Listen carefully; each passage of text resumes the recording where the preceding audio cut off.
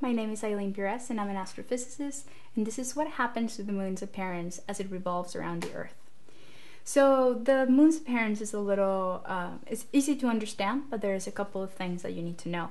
And is that the moon is actually not rotating around the Earth in the same plane as it is with the sun. So if we were to think of, here's the Earth, and here's the plane where the sun is, the moon is not rotating in this plane.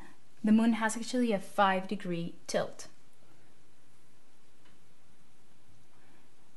And this causes the moon to have this ascending motion and descending motion. So now I can talk about what's happening to the moon as we look at it revolve. So let's say that we're looking this direction. So here's the sunlight.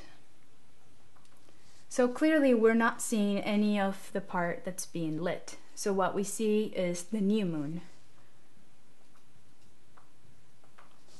Okay, now what happens when we look at it and it's about 45 degrees.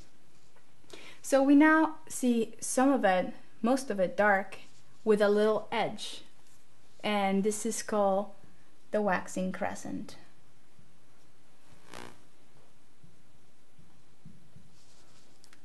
Now what happens when it is at 90 degrees? Then we see a half, and this is the first quarter.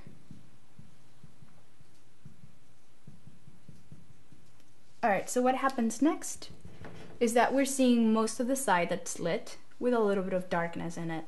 And this is the waxing gibbons.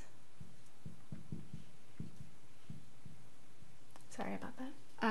And then we look at it at 180 degrees and we're seeing the moon being fully lit, and this is a full moon. So what's happening after this? You have to think of it now as in a descending mode. So you have to flip yourself 90 degrees. So now we're looking at it backwards. So when it comes here, even though you're thinking that you're looking at it mostly lit from this diagram, you're actually look at it from 90 degrees. So you see mostly dark with a little bit of a crescent, and this is called the waning gibbons, I'm sorry.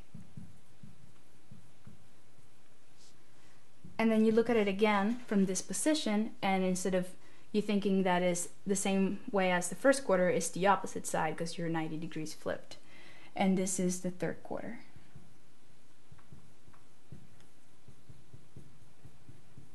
And the same thing happens with the last one. So it's sort of symmetrical, is exactly like the waxing crescent, but it's on the other side.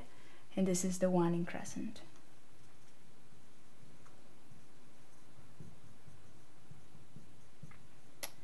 And this is what's happening as the moon revolves around the Earth. My name is Eylene Pirez and I'm an astrophysicist, and this is how does the moon look as it revolves around the Earth.